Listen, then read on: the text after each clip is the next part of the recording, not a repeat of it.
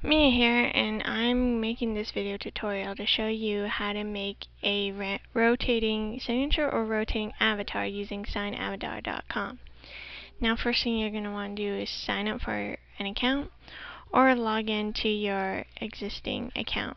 And what a rotating signature does, or rotating avatar, is if you have for example, if you have 5 images that you can't choose which one to be your signature, a rotating signature, every time you refresh the page, it'll choose one of those images at random for your signature.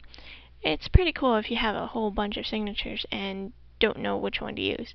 But anyways, when you first sign into signavatar.com, it'll show you these 3 little boxes that you can type in the URLs, the direct links of your images.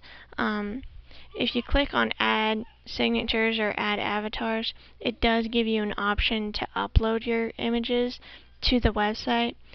I do suggest using a free image hosting site like PhotoBucket or TinyPic or any free image hosting site, and use their servers to upload your images, because signavatar's bandwidth is a little limited. It's just easier so you have no downtime with your signatures. And all you do is basically upload your images to PhotoBucket or any free image hosting site. Grab the direct link to your image and post your image in here, the link to your images. And you scroll down and you hit add URL signatures. Click on that. And it should say URL, the number, insert, operation successful. And you can only upload 3 at a time, but you can have up to 500 signatures, I believe. If you click on edit signatures, you can see what images you have added to your rotating queue. These are little avatars that I have made for my guild's website and the banners. To delete an image, you would hit delete this image, yes or no, no, delete image, yes. And I'm just deleting these little small avatars because they're avatars, not signatures. Also, under edit signatures, you can see the URLs for each specific image that you have put into the queue. And if you go up to the top here and see this URL here, you're going to copy that and use it in your signature link.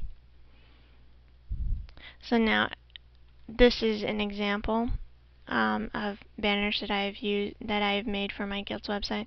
Now every time I refresh the page, it should choose a signature at random, or a banner at random that I have made, and for some reason it's going really slow. Let's go back here. I'll just do it this way.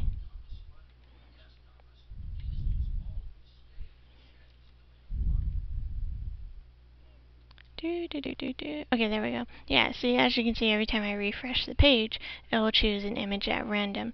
I do suggest keeping all your images the same size. Don't know why. That's how I prefer it, but that's just a suggestion for me.